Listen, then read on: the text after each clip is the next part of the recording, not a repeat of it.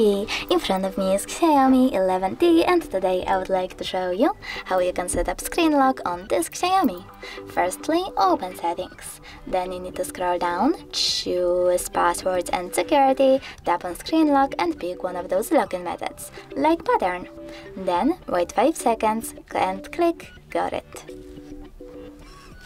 Now you need to enter your login method and repeat it. When you're ready, choose confirm at the bottom right corner. And if you wish to add your fingerprint, you can do that by clicking on add and following the instructions. But I don't want to, so I will go with cancel and tap on home button. Now when I turn off my screen then turn it back on, I can see that pattern is now required. Thanks so much for watching. If you enjoyed this video, don't forget to leave a like, comment and definitely subscribe. Bye!